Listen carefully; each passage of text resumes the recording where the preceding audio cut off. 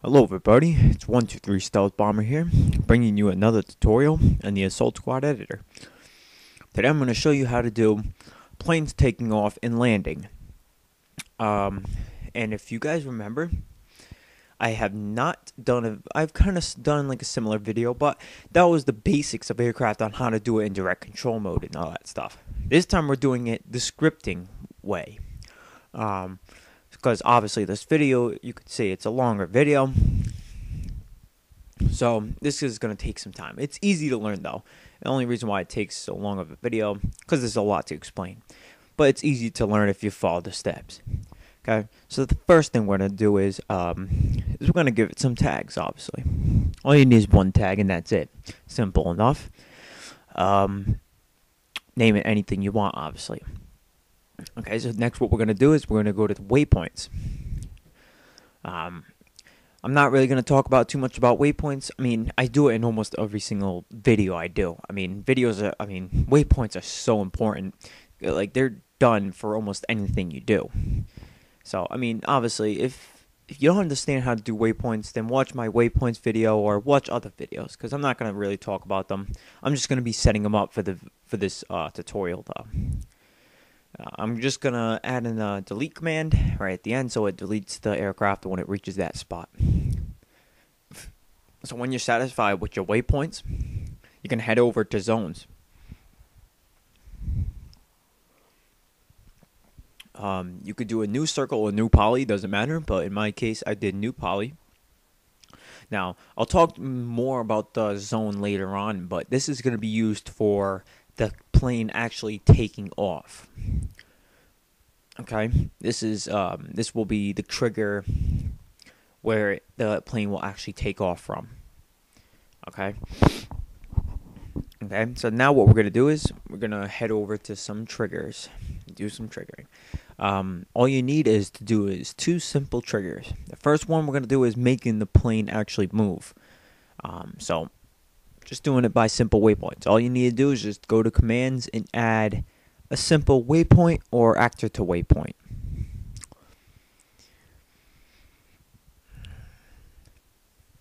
Okay, so I went to actor to waypoint. I'm going to give it its tag. Its waypoint it starts at, in the approach. And that's if you need to. If you don't have to, but if you want to. That's it.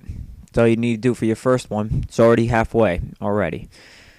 Our second trigger will be making the plane actually take off. So this one's a little bit more complicated than the waypoint trigger, but this one's going to require condition plus command. So you're going to go to condition and look for a near condition. I'll talk more about it later on, but pretty much you're going to go to units and select a tag. Give it the tag, which will be the plane. And pretty much what it's saying is this unit will be touching this near to condition, which will be the zone. So select the zone and then hit OK after that. So the unit, which is the plane, will be hitting the zone and be activating these next commands. Okay, this is what will be triggering these commands. That's what a condition means. Okay, so the first command we'll be doing is an air state. So what you're going to do is you're going to go to selector and give the tag as usual. And first one you're going to do is select ground. You're just going to check it off.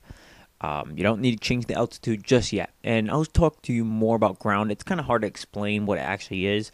But when it plays out when we hit start, when I hit start, it'll actually, you'll get what I mean, like later on. But so you need to add in that. When you do after this, you're gonna have to add in a delay.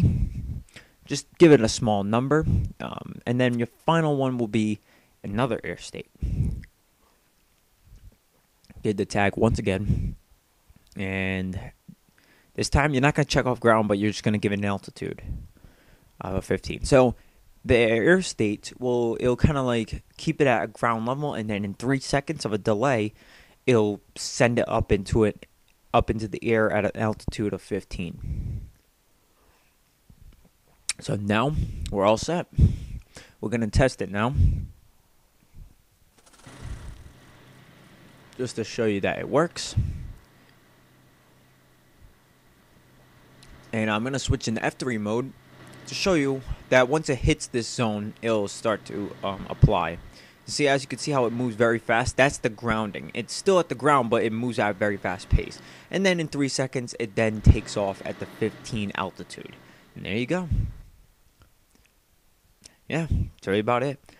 And now, for that short, like 10-15 second clip, it took like about 2 or 3 minutes to script. I mean, but you know, that's how it is. So that was pretty cool. So now what I'm going to do is we're going to do the complete opposite of taking off, which is landing. So what I'm going to do now, what I'm doing right now is I'm deleting everything, all the waypoints, all the triggers, all the zones, and I'm going to start off fresh, kind of like if I never started it at all. So yeah, I'm going to start right from the beginning, but instead I'm just going to keep the aircraft. Landing is actually the complete opposite of taking off. So it's actually the same triggers, just the opposite. So you'll know what I mean when we start to get to the scripting part. So the first thing you're going to do is give it the tag if you didn't already. Now, another thing is you want to go to the properties on the right, and you want to switch where it says current, change that from wheel to airborne. And then where it says altitude, you want to change that from 0 to, you know, a number. And I just changed that to 15. Now we're going to start with the waypoints. So after you give it all the tags and properties, and head over the waypoints, again, just, you know, set up your waypoints the way you want them. They don't need to be fancy unless if you're actually making it for like a single player mission or something like that. And after that, you're going to add in the zone. Circle or poly will work. And this time I'm going to make the zone, I'm going to make it like about right there. Yeah, I'm going to put like the zone like right there. That's where when it reaches that near condition, the aircraft will slowly glide down to the ground, to the air landing strip. And then finally we have the triggers. Again, all you need is do. And the first trigger we're going to be doing is making the aircraft move along the waypoints. So all you need to do is just go to commands and act the waypoint. Give it the tag, give it the waypoint it wants to start at, and the approach, if you need to. And then, however, this time we need to add in one extra command. If it's in the air, then we need to give it an air state. So you got to go to your selector, tag as usual, and then just give it the altitude. You don't need to check off ground. Okay, you're all set. Now we're going to do the triggering for the actual landing itself. Okay, so the first thing we're going to be doing, just like the takeoff, we need to give it a near condition. So go ahead and select off near, and then double click on it, and look for units, and give it the tag. The unit is obviously the tag, the plane, and then the near to will be the zone. Okay, and then you're all set. Your conditions are now set up. Your commands, now you're going to add a command. Again, it's going to be the same three, the airstate, delay, and then another airstate. So, again, first one will be airstate, give it the tag. And this time, you don't need to do ground because it's already in the air. Now this time you're going to give it a negative altitude. Don't give it a positive altitude because that means, so this is very important. Make sure you're very wary of this because if you put, say, 15, then it'll go up 15 and you're like, wait, what? What happened? No, if you put negative 15 in my case, then it'll go down 15 altitude. I mean, it's common sense, but some people won't know this. So just make sure you are very wary of the negative, okay? You know, negative is obviously down and positive is up. But just make sure you guys know this, okay?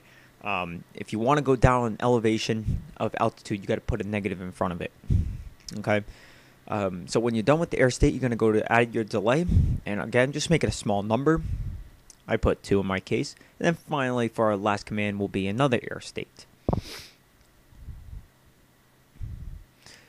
And then for your final time, we're going to give it the grounding. You don't need to change the altitude because it's already at 0 by this point. Just check off ground and you're all set. So as you can see, from the takeoff and the landing, they're just the complete opposite. Instead of going from 0 to 15, it'll be going from 15 to 0. Okay, see? Now, as you can see, there you go. Lands perfectly. You can even see the landing gear actually prepare as it's about to land, which is really cool. I like how it actually does that. So, yeah, that's really about it. You guys can use this for, like, pretty much anything, for, like, aesthetic features or really cool features of a single-player mission or something like that. Okay, so, we got a couple more, like, we got a few more seconds here, and I really want to just explain to you guys about the requests. I know you guys have been talking about requests and you guys have been asking me for them, so don't worry. I had this whole entire week off to myself, and I wanted to catch up on the requests. So this whole entire week, I'll be posting many people's requests. So for the people who have been waiting, just keep waiting a little bit more. It's going to be posted up either tomorrow or these next couple of days ahead. I want to catch up and, start reposting all these people's requests. So, guys, I hope you guys enjoyed this video and liked it and favored it. If you have any questions, comments, or concerns, post it on my channel or, whatever. But I will see you guys next time.